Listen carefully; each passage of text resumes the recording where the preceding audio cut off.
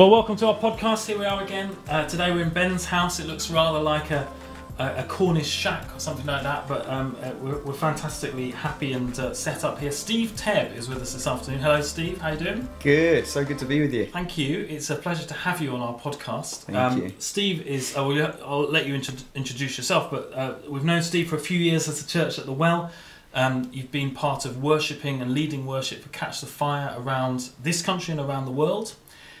You've come and done some stuff with us in our church and helped our own worship leaders. Mm-hmm. And so you can tell us a little bit about yourself as we go along, but I'm really excited that Steve's here because I wanted to ask you particularly some of those questions that we often see worship leaders up on the stage and you think one thing, but I know that the reality sometimes is a whole other story for what that journey is like, how you enter into being an actual worship leader that you do with your full time, how much sacrifice there is involved, what the personal devotional life is like behind the scenes as well. So I'd love to dig into some of that. So I guess the first thing is just to ask you, at the moment you're a worship leader, but how did you get into being a worship leader while I turn off my phone? That's a great question. So I've been leading worship now for around 13 years. Grew up in a Baptist church, spent some of my childhood kind of growing up there. A little bit more of a traditional vibe of worship, and then really kind of went to a New Wine Anglican church after that, stayed there for about 12 years, and then began my kind of journey into worship from there. And the way I started was I didn't play any musical instrument, wasn't a singer either, so I didn't have any of that as a luxury at my disposal at that point, but I had a real heart for worship, and what I did was I had a small piano that was given to me by my parents for Christmas when I was around 13 years old, and I had a guy in my Baptist church at this moment who would just kind of show me a few little things on the piano, but I couldn't read any music, couldn't play any chords or anything like that, but I had this heart for worship and I wanted to be able to play worship songs. And so I sat with my piano as a 13-year-old in my bedroom, one of those small Casio ones, and spent a few moments really worshipping to an album. It was a Hillsong album from the year 2000. I remember it was Shout to the Lord. And while I was in this moment, I began to pray and close my eyes. And as I closed my eyes, I had this supernatural encounter with God in a moment where the presence of God came upon me. And as I closed my eyes, something came into my hands and was released in that moment, and suddenly my hands knew where to move on the piano. Wow. And so it was this really divine, God-given moment that really set me up from worship, even from that moment onwards. And there kind of began my journey really within worship. That is an extraordinary story. Okay, so there's two things I want to just dig into on that. First of all, you were 13 and you're using the phrase, I had a heart for worship. What does that look like as a 13-year-old? I mean, why did you have a heart for it? What had grown there? Yeah, that's a great question. I think at that stage, I don't think I would really have been able to articulate what it was, other than that there was something when I would hear worship music that would really stir my heart. There was something that would pull on the strings of my heart. I felt like a strange closeness to God when I'd be in the context of worship or hearing worship music. And we know that worship and we know that music is emotive. It tugs on the emotions of hearts in any kind of environment that you're in. But there was something profound that worship seemed to do within my heart, and I didn't have the words to articulate it at the time, but it really, really drew me in. There was something in me that just had this desire to worship Jesus and to want to sing songs about him. When I did that, there was something that seemed to satisfy my heart within that. Wow, so it's almost like God had set you up, I suppose. He put something in your soul, in your spirit, that responded particularly in connecting with him. Yeah. And so, so tell us about the supernatural download thing. Could you play the piano like Rachmaninoff after that? What happened? Absolutely, no. No, I'd love to say it was exactly like that. It wasn't quite like that. I would say that what God did in the moment was he released the initial gift. And what I had to do was then partner with that and, put some practice in as well. So, it was really a sense of I could start to feel where my hands were meant to move in the music. But initially it was a struggle putting both hands together on the piano. Yeah. And I remember over the next week praying, God, you've got to help me to put both hands together. And, within a short space of time, I was putting both hands together and able to play So initially it was the one hand particularly that was started to be able to just know where to move. Then it became two. And then I asked God, I said, Lord, I want to be able to actually be able to sing and play at the same time as well. Bear in mind, I'm not a singer either. Okay. So there's two things there. I wasn't a singer and I wasn't able to play and sing at the same time. Prayed the same thing again, and within a really short space of time, I was able to start singing the songs and playing at the same time as well. No way. That is exceptional, isn't it? That's wonderful. That's a real treat, a real gift from God. So what happened? So did that... tell us a little bit about the development of what happened with you in your life. Did you think that I am supposed to be a worship leader? Because we often we have lots of young adults who will come and as part of our church over the years, and they'll often say, I feel called to worship lead. It's actually only a very few people who end up in that position. So how did that develop for you? Why do you do what you do? Yeah, so at that stage, I didn't have any kind of calling that I was supposed to be a worship leader.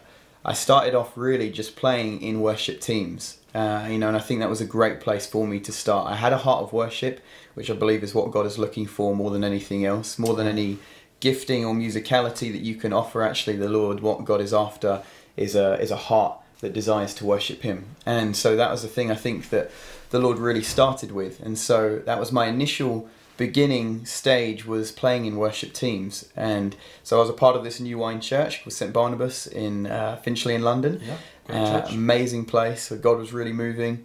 And that was my initial start, was really I came into worship teams. So it's stuff about serving somebody else's vision as well, just getting stuck in and learning your trade. Absolutely. And I was really keen for that. I had no experience.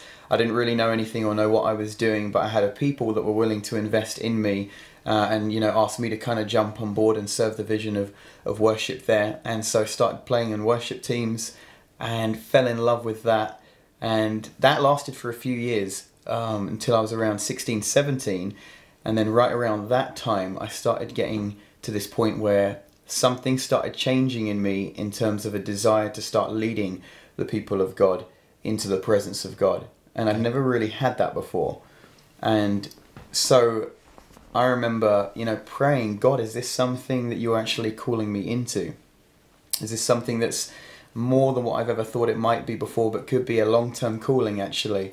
And I started to almost see myself kind of leading worship, and I think that was something God was starting to reveal in the Spirit, that this was something that was coming. And so my initial start was really, I got asked to lead worship in small group settings and in prayer meetings. And this is a great thing if you're starting out as a worship leader and you're entering into that call. Don't worry about the platform. Don't worry about having the mic in your hand or any of that kind of stuff. If the moment that God calls you into worship, remain teachable and in a place of humility where you're just looking to serve wherever you can.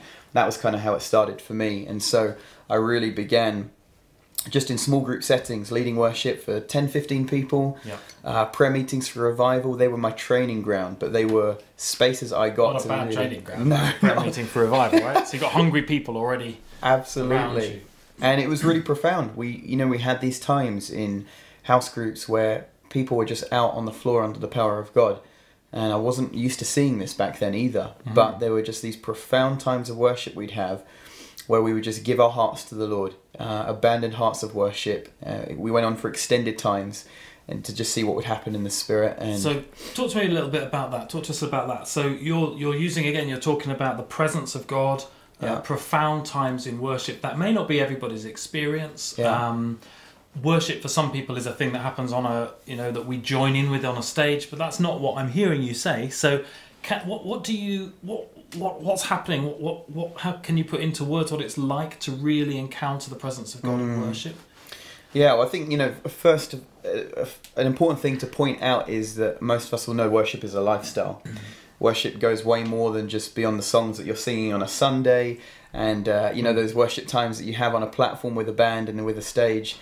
Worship is something you dedicate your life to unto the Lord, and so that was really kind of my heart, was to learn what it looked like to become a worshipper. Right. In everything we do. The Apostle Paul speaks about whether you drink, whether you eat, do it all to the glory of God. And so there's a premise we have in the Bible, which is that everything that we do would become an offering of worship that would give value and honour to Jesus. And so that was really my heart coming into the times of sung worship. that we entered into in these moments. But I think we all have different experiences of what worship looked like for us, different backgrounds. When I was growing up, that was very much standing up, singing one song at a time, and then sitting down. And in a lot of more modern churches, it was having a time of worship that might be 20, 25 minutes long, and that was what I was familiar with at that point. But what I started to experience was, what might it look like if we give a little bit more time to the Lord in worship and really allow our hearts to be given in vulnerability and surrender? And that requires us to lay down. That requires us to be able to lay things at the foot of the cross and come to Jesus with open hearts. And as that began to happen, when I talk about we entered into these times where people were out under the power of God, I mean the manifest, tangible presence started to come into the room. People would be crying, people might shake, they might fall down. There are different manifestations that people might experience in the presence of God. But there was an intensity, some might feel heat, things like that. I would say there were whole different experiences. And you're talking about not just the big settings on a Sunday, but in somebody's front room, that sort of thing as well. Absolutely. Yeah. We were in a room just like this. Yeah. Really with just 10, 15 people at a time.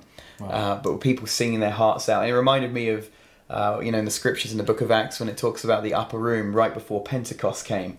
And the people gathered in that upper room, waiting and praying, and we were doing that same thing. It felt like we were in an upper room just worshipping Jesus. That's really powerful. But the presence of God started to fall upon us. And how does that change your life? So how does that change the everyday? We're talking about worship as a lifestyle, as a sacrifice. I'm thinking of the Bible verse where it's like, this is your give the whole of yourself. This is a suitable act of worship to God. Yeah. How does those kind of times of worship, did they translate into a changed life outside of the front room settings or the Sunday settings? Absolutely, yeah. And I think that's the goal you want in times of worship. I mean, we worship Jesus because he's worthy, and he always will be. We worship Jesus because that's what you and I have been created to do. But one of the things within worship, within that, the beautiful thing we get is to actually be able to experience and encounter the love and the presence of God. And so I think my hope has always been that through worship we would have corporate times together, whether you're in a house group in a small setting or whether you're on a stage leading a whole church, but that corporately we would love Jesus as best we can, and that those times of loving Jesus would actually lead to lives that become transformed and changed. And so for sure, for me, that was one of the things that I think drew me in about worship. We all connect with the Lord in different ways, but one of the things that was profound for me was, again, what worship did. It pulled me in, it drew me close to the heart of God, and there were many times where I would have these times of worship and they would leave long-lasting change in my life, whether it be a peace that I began to experience, or a joy or a satisfaction. Some things seemed to still my heart and give me rest that I didn't really have in many other places. And so I think when you start to live a lifestyle of worship, you can't help but start to see that overflow and start to bring change and transformation to your daily life. Right. Yeah, I mean, I guess that would be the hope, and I think we see that in the Bible with people who encounter particularly the presence of God. You've talked about Acts in the upper room. It changed people's life when the power of God fell. It changed the whole world, actually, which is absolutely the potential of coming into the presence of God in worship. Yes. So we'll come back to your what happened next thing in a minute. So let's think about the wider picture for a minute. So for us, we've had lots of prophecies and things like that. We hear that worship itself is a significant thing, is going to be a significant thing in the next move of God.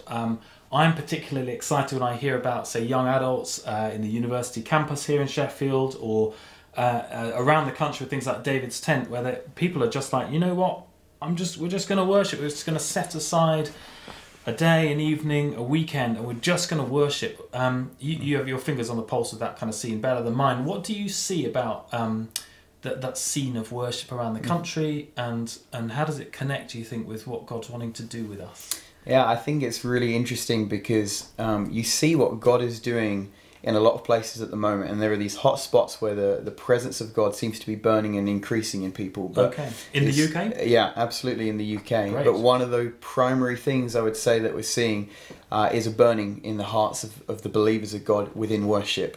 Like you say, you've got places like David's Tent, you've got Burn 24/7, You've got Big Church Day out, but you've got places that are more and more becoming open to holding nights of worship, opportunities to gather together in communities to worship. And I think there's something really important that's taking place at the moment, one of which is historically, over time, worship has very often been the warm-up.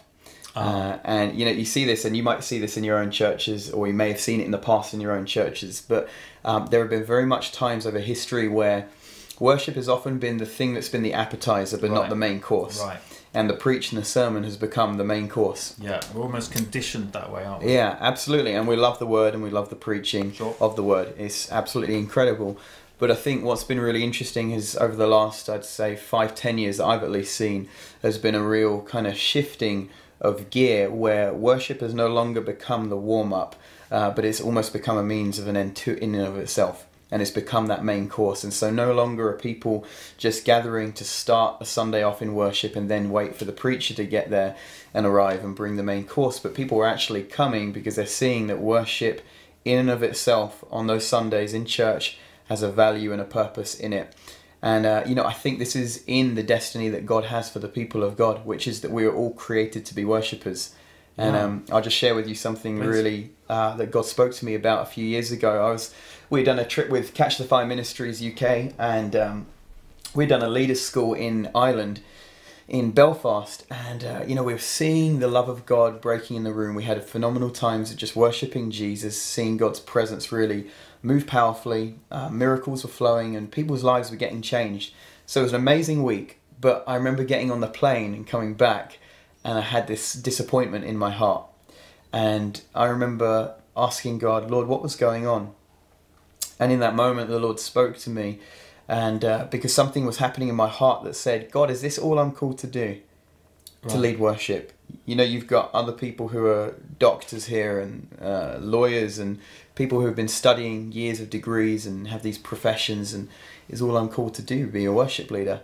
And God spoke to me really clearly, and he said, never belittle the call that you have as a worship leader, because when you step in as a worship leader, what you enable people to do is enter into something of their eternal destiny. And that just say that again for us. Say that slowly. He said, never belittle your calling as a worship leader, because when you step into leading the people of God into the presence of God, you're stepping into something that enables people to enter into their eternal destiny, which is as a worshipper. Cool. And we see a snapshot of this in the book of Revelation, the angels that are gathered around the throne.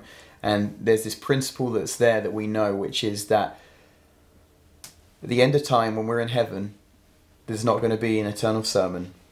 There's not going to be an eternal altar call or a healing of the sick, but there is an eternal song. And worship is the only ministry that's going to continue for eternity, which is an incredibly powerful thing. I can put my sermon notes down, thankfully. yeah, there you go. You can keep going. That's absolutely. Cool. But it really spoke to me in that moment, because suddenly I realised, oh wow, this is really, really special, that as worshippers we're called as a priesthood. And so we have this opportunity corporately as the body of Christ. And he said to me this, he said, some are called to be doctors, some are called to be lawyers, some are called to do these different things. But he said everyone in the body of Christ has a corporate call, and that's to be worshippers. And so there's something profound in that, in stepping into an eternal and a corporate destiny that we all have as a body, which is to be worshippers. And it changed my whole paradigm at that point for worship. I wish the more of us could get hold of that, because that would give us a reason to come to church. That would give us a reason to ever gather together with Christians in whatever setting, however many. When 2 or 3 are gathered, I'm there amongst them. What a great motivation to think, actually, I'm already stepping into my eternal destiny, which is to worship God and to give him glory and to be in his presence. And it starts now. Yeah, that's really an exciting way to think about it, isn't it? Incredible thing. Yeah, that's so cool. So I just wanted to ask you a question as well about your own preparation. So yes. I guess there's a lot of work that goes on in the background, isn't there? I'd love to hear a little about the devotional life for you, or and so on. So on stage, we see people, and this stuff will flow in music. Yeah. There's a spontaneity of let's go here, where the Spirit leads. But there's there's a lot of preparation that actually goes into that beforehand, isn't it? I think. Yeah, absolutely. I'm not skilled in that kind of thing. Can you just talk into that a little bit? Yeah, absolutely. Preparation is absolutely key for any worship leader, any team I'm working with, and I encourage this for any worship leaders out there, but any musicians and singers as well, that to really get into the secret place with God. That is the best training you'll ever have as a worship leader. It's the best training you'll ever get as a musician and a singer. We know there's a value on excellence, but there's a higher value on that of the heart. And I believe that with all my heart that the greatest training that any of us can actually receive and preparation is found in the secret place. And so really for me, before I'm leading worship, I'm getting into the secret place with God. Okay, so what does that look like? Are you on your own? Is it the Bible? Is it headphones like a footballer? Or so it can range in a whole different bunch of ways depending on how I'm feeling led. Normally that means I'm just sitting in my room on my own. Might have some soft soaking music or something like that on, or I might just be in stillness before God. But in those moments, I'm really asking the Lord, God, what is your heart? So the first thing I'll probably do is I'll come into the presence of God by worshipping. The Bible talks about entering his gates with thanksgiving and his courts with praise. So one of my favourite things to do, and I encourage all of us to do this, when you enter in to the secret place with God, is come into that place of thanksgiving, come in with the attitude of praise. And there's something about that God is really drawn to. And so very often that almost stirs something in me, but it seems to draw in the presence of God. Absolutely. Even into those places. Absolutely. And so that sets me up really well. And then from that point onwards, in preparation for the worship set, I'm really asking God, what's on your heart for this church or this ministry or this event or this Sunday, whatever it is, because all of us will be in a range of different contexts on us, for whatever we're doing. And I'm asking him, Father, what is it you're wanting from us? We know the Bible talks about being a royal priesthood. And this is the mark of a worshipper, is that you're called to be a priest. And one of the fundamental jobs of the priest primarily was to minister to the heart of God. And so that's our job, first and foremost, is how do we best minister to the heart of God? So we're asking the Lord, what can I do that was going to bless you? Absolutely. Yeah. And at the same time, you want to be pastoral and leading the people. So there's a mixture of, God, how do we bring a sound and an offering that's most pleasing to you? And yet at the same time, Lord, would you show me what kind of people are going to be coming, where the needs are at, how I can best lead the people as well. And so I'm really asking God to show me a journey in worship. I think of it almost like starting at the bottom of a mountain, and what you're hoping is that, Lord, take us to a place where we ascend the hill of the Lord and we get to the mountain top, where the place where your glory dwells. And then because that will appear on a public stage or whatever, it'll appear like that's the spontaneous bit, we're just going to go with the flow. But you've kind of, it's not something to plan, but it's something you can journey for. You've kind of got some steps that you're trying to get us into that place. Sometimes we get there, sometimes we don't. Yeah. Let's be honest. Yeah. But when we're there, you feel, what happens then? In those spontaneous kind of moments? Yeah, and when you feel like, you know what, we've hit the sweet spot where really the presence of God is here. I mean, I've watched you lead worship where you just carry on, we're just going to carry on. Yeah. Because it is a sweet place to be. It's a sweet place and a sweet spot to be, and it's a really precious place to be. And I think, what's so important is that we all learn how to steward those moments with God. And I think it's a ever learning, ever increasing journey in those moments, and it requires us to ask the Lord in those moments, God, what are you doing in this moment? What are you saying? And something's stirring and something's happening. How do I continue to steward this? Because I don't want to miss this moment with you. And so that can look at a bunch of different ways. Sometimes for me I'll literally start to see things in my mind's eye. That's what we might refer to as seeing in the spirit. This is while you're leading worship, right? Yeah. Sometimes there'll be those moments where God will show me pictures, he'll show me things in my mind's eye, and very often I'll run with that, especially into the prophetic and the spontaneous moments. Sometimes there can be a little bit of this thing in the charismatic church today, which is that the spontaneous has almost become a very popular thing to do. Right.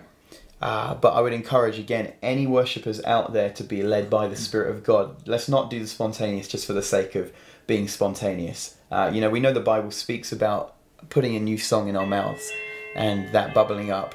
But I would encourage us, I hear that sound. Wow. It's all happening here today.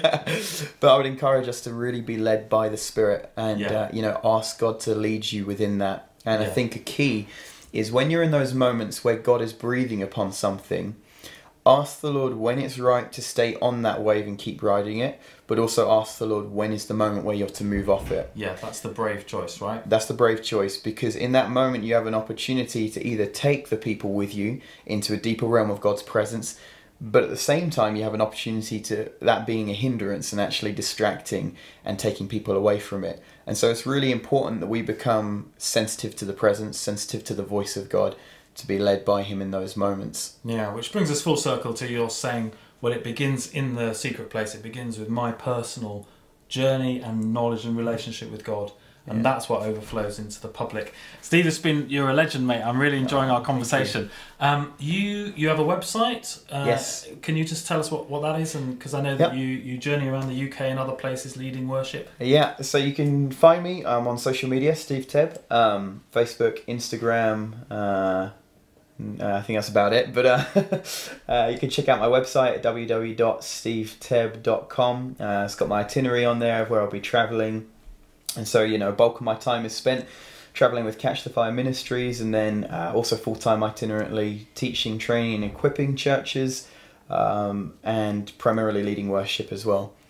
So yeah, you can find me at stevetebb.com, and that'll pretty much have everything you need to know there. But just as a lasting piece of advice, I know you just touched on it, Nick. Please, and I'd love you to pray for us as you close as well. Yeah, please. Absolutely. I really want to encourage you, any worshippers out there, you need to know that you were created to be a worshipper. You need to know that God is looking and God is raising up worshippers of spirit and in truth in this hour.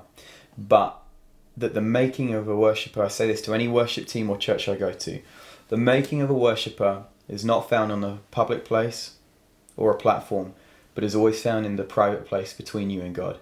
And so the most important thing you can do, if you take anything from this podcast, is going to be that you enter in to that place of knowing that you're created to worship Jesus and love Jesus, but find it in the place of his presence. Find it in the place where it's just you and him.